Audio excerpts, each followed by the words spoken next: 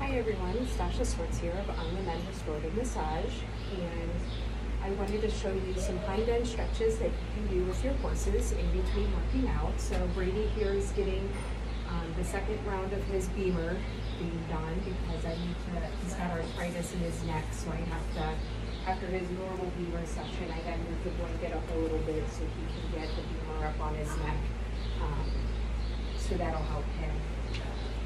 So what I'm going to show you today are some hind end stretches. Again, one of the biggest questions I get from clients is, what can I do to help my horse in between massages?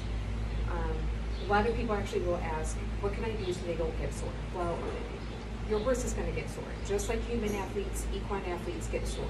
When you're working as hard as our horses do, it's inevitable, and we do what we can in between massages, in between BEMER, to help them stay happy and healthy and sound and feeling good with their muscles, but muscle soreness is bound to happen. But there are some things we can do to help keep muscles nice and limber in between massages. And with these stretches, please note that they are more static stretches. They should really be done after the muscles have warmed up. So I typically do these stretches with Brady after I'm done riding him, but because I've had the BEMER on him and it's really getting his blood pumping and the circulation, his muscles are nice and limber and warmed up anyway. So what I'm going to show you with this hind end is just some back and forth stretches. So we'll pick up the back leg,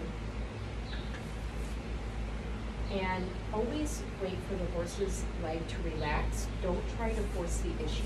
You want this to be a comfortable experience and not something where your horse is getting a little bit like, what are you doing? This is scaring me. I'm not sure about this. So I always wait for Brady's foot to first relax before I slowly start to pull it out as far as he'll let me. And this really helps to stretch out that stifle muscle. Gets a little bit into the rib cage, into those transverse abdominals. Now this one is the more difficult of the stretches I do with him because he's very tight in his hamstrings and in his lumbar muscles. And so this particular stretch, again, do not force anything, but really what you want to do is to get his leg, that hind leg, up as far as it'll go, until he'll let it relax to the point that he'll put the foot down. Good boy. And that's all there is to it. So what this particular stretch does is it helps to stretch out that hamstring and that butt cheek muscle. It also helps to stretch out up here in the top of the gluteus. And the important thing, like I said, is do not force the issue. When I first started doing these stretches with Brady, he would fight it, and it was all about just being patient and making sure that he was comfortable to do this. His right hind is his sore hind leg, and so we'll see what he does. So I'm going to try to stand him up a little bit.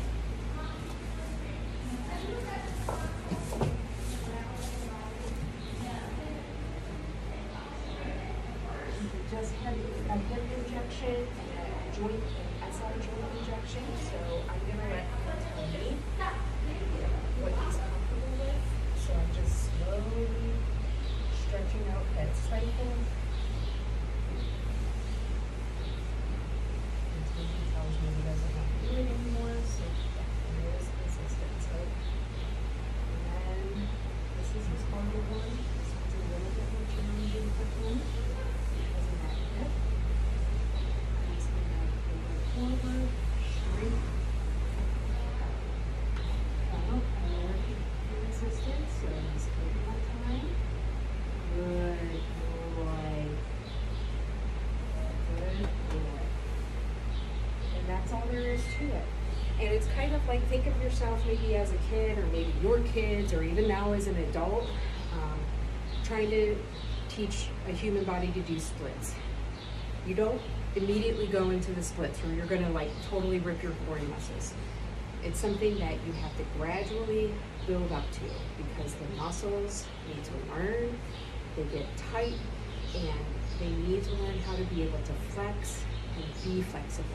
And so it takes time. Do not rush these stretches, but it's a really excellent way of being able to just, after they're working out, when those muscles are still nice and warm and limber, to just help stretch out those muscles here in the hindquarters.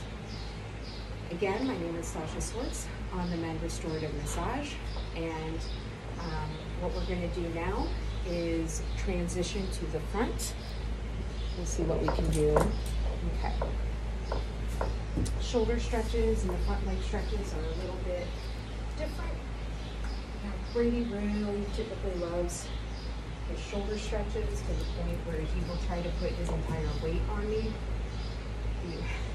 We had to learn you can't do that, because I could not hold up a 15 or 1,200 pound animal. So he's got the BEMER cuffs on his front legs, but I think we'll be okay. We'll give it a whirl. Let's see.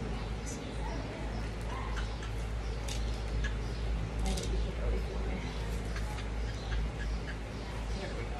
Okay.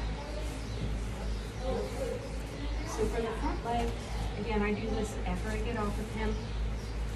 I just pull that leg and let him stretch. Oh, good stretch. He loves that stretch. And that's all there is to it. I mean, you can see his immediate response was like, oh, this feels good. But be prepared for your horse. When you start doing this and if they start liking it,